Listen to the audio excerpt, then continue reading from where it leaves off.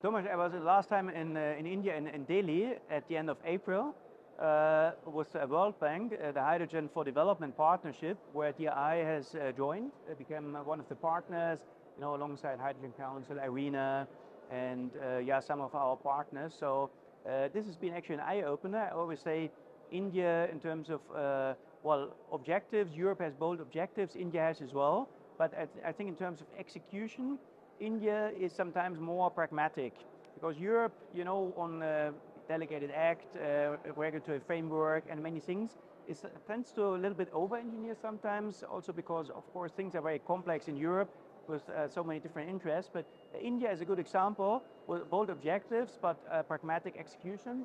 So India, it's the biggest population in the world now, huge achievement over the last few years on well beyond 100 gigawatt plus, with objective to have 450 gigawatt by 2030.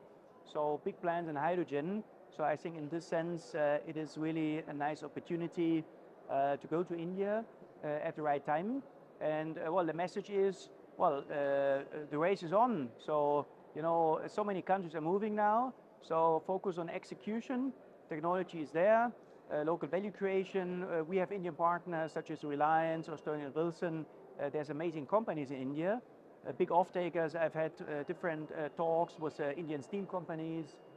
India is a pioneer in DRI technology, now with gas, not yet, but instead of coking coal gas, and it will be hydrogen, of course. So yeah, that would be my message, and continue to show leadership and focus on execution.